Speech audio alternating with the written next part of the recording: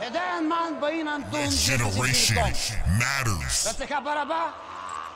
O Yeshua, kri Meshiacha. Ula Meshiacha. Urame, Uchalel. Shezi Baraba.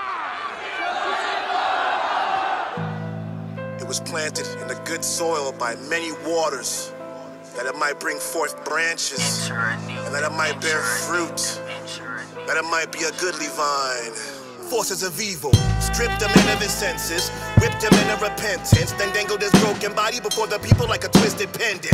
Hustle and bustle politics between the Byzantine gangsters wrote the last daily prophet. That's what the Mayans read.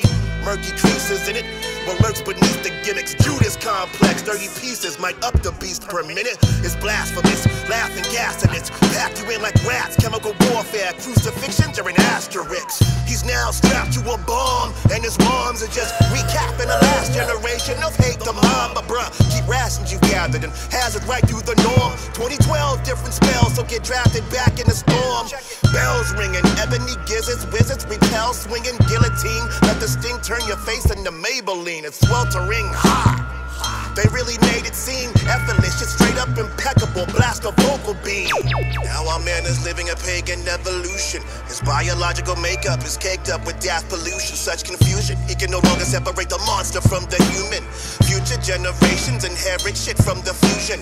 Cram the hexes into what man has ingested. The brains of a comatose like eating a can of vegetables. Damn, it's wretched, this man is tested. Magical Hanna-Barbera dreaded, seven-headed Leviathan. Niggas getting their beds wetted, but not a drifter. He shifting right through the rifter. No fumbles, delays, or hiccups on a mission right where he picked up.